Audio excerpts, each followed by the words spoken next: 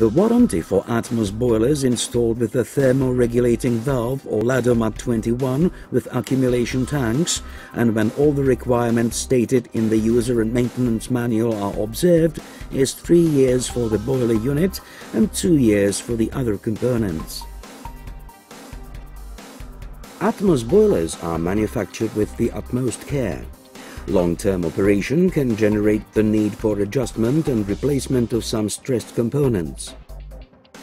Therefore, in the following part of our film, we will focus on demonstrating the correct procedure in their adjustment and replacement.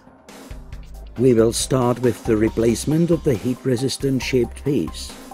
After we remove or break the old shaped piece, further referred to as a nozzle, we thoroughly clean its holder from tar and the old sealant.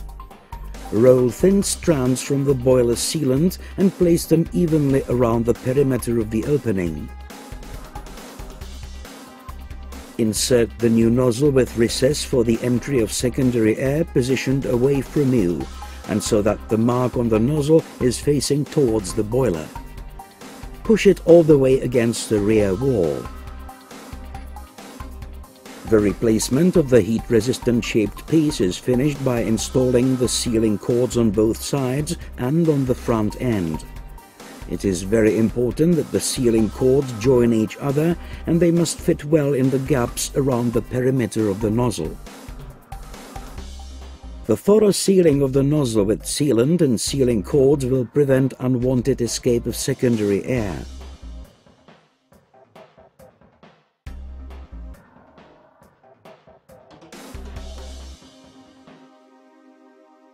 When replacing the nozzle on boilers with higher power output, for example on the DC50SE, DC75SE or DC100 wood boilers, where the nozzle is a two-piece design, proceed in a similar way. The only difference is that you have to seal the joint between the parts of the nozzle with boiler sealant or sealing cord.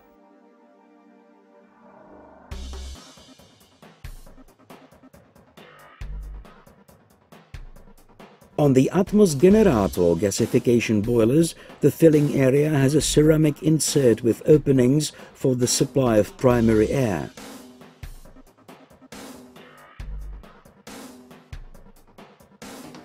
During its replacement, we first align the nozzle and then we insert one side that is comprised by two parts. Install the sealing cord. Insert the second side ceramic block the same way as the first one. Apply boiler sealant to the sealing cord groove in the top part of the boiler and tap the cord into the groove.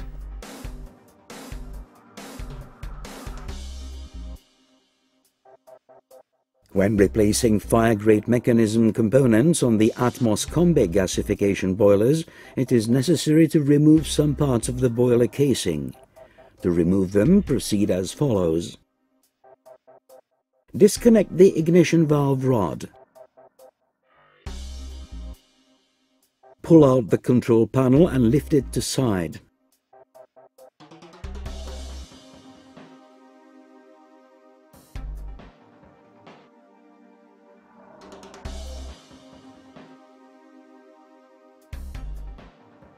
Remove one of the side panels.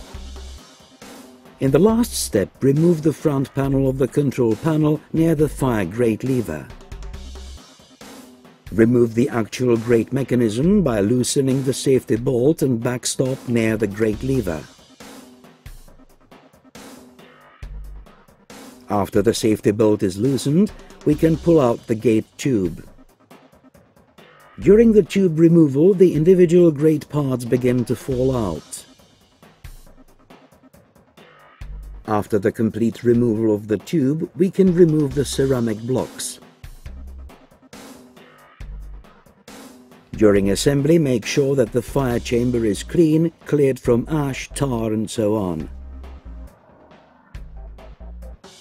In the first step, insert the ceramic blocks into the boiler.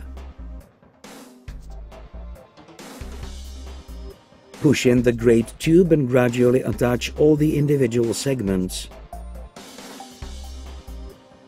It is important to know that the first and last segment that contacts the ceramic blocks are different from the other segments. After installing the last segment and attaching the tube to the rear part of the boiler, we verify that the grate has a 6 to 8 mm clearance.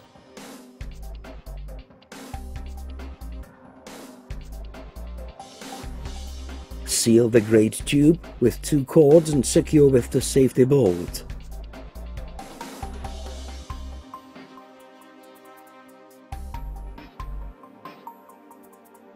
Cork the ceramic blocks with boiler sealant with what we call red putty around the whole perimeter and at the ends.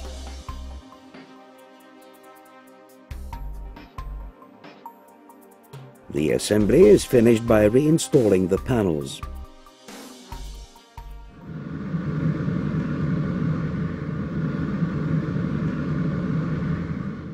Replacement of ceramic-shaped pieces of the bottom fire chamber is very simple. Before installing new shaped pieces, thoroughly clean the complete fire chamber so that the shaped pieces fit correctly. First, install the rear face of the spherical area. Take care for correct orientation. Now install the left and right side and make sure that both shaped pieces are installed evenly and that they have good contact with the boiler body. In addition, on wood gasification boilers we have to install Sibral sealing strips between the bottom spherical area and the nozzle bracket to both sides.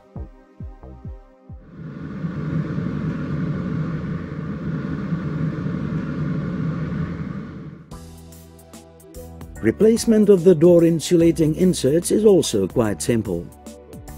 Apply the new insert and from the outer side drill the required holes. Attach the insert with bolts and washers. The insert has to be tightened sufficiently so that it will not fall out when the door is operated.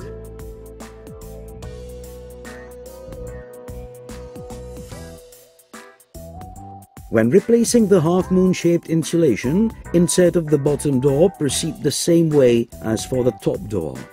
However, for attaching the insert, use longer bolts.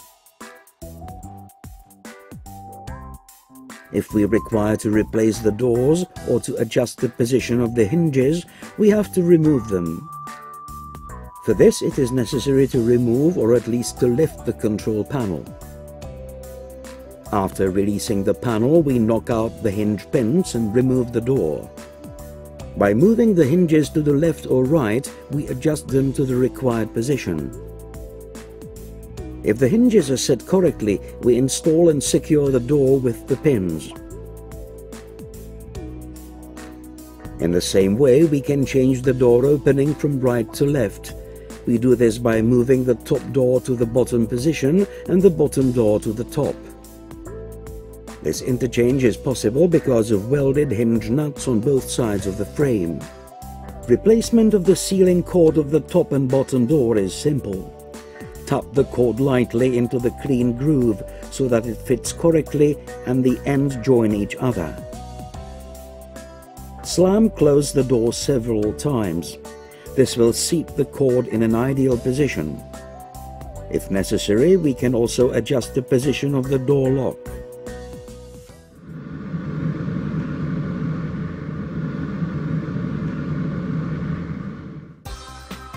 The draft ventilator is attached to the waste gas pipe with 4 wing nuts.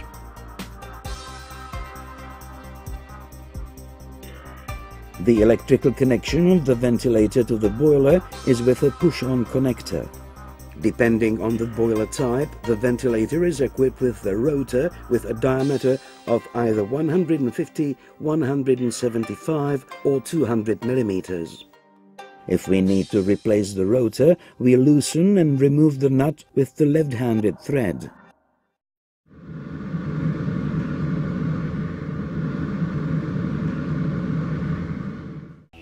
When replacing or repairing any electrical component, it is necessary to remove the control panel on the boiler.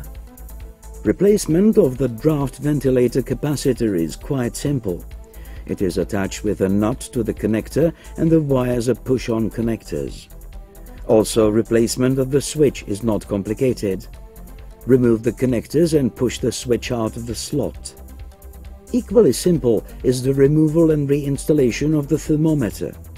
Here we have to be careful when removing and inserting the capillary into the respective receiver. When replacing the regulating thermostat, we need to pull off the control wheel on the control panel and loosen the screws. Push the thermostat out from the hole, but before that, carefully remove the thermostat capillary out of the receiver. In reverse sequence, reinstall everything back as it was. If we are replacing the pump safety thermostat or the built-in thermostat, all that is required is to remove the connectors, unscrew it out of the base and install a new one. If replacing a safety thermostat located on the boiler's control panel, we proceed in a similar way like with the regulating thermostat. The flue gas thermostat that shuts down the ventilator after all the fuel is burned is removed as follows. Remove the side insulation of the flue gas pipe. Remove the thermostat capillary from the rear pipe. Remove the thermostat and install a new one. The power output regulation is very important for the boiler operation. The FR124 regulator is located on the boiler water outlet. It controls the amount of air entering the boiler based on the water temperature exiting the boiler. If the boiler overheats, the regulator insert can be damaged. The insert can be replaced by loosening the securing bolt and removing the plastic part. Now we can remove and replace the insert.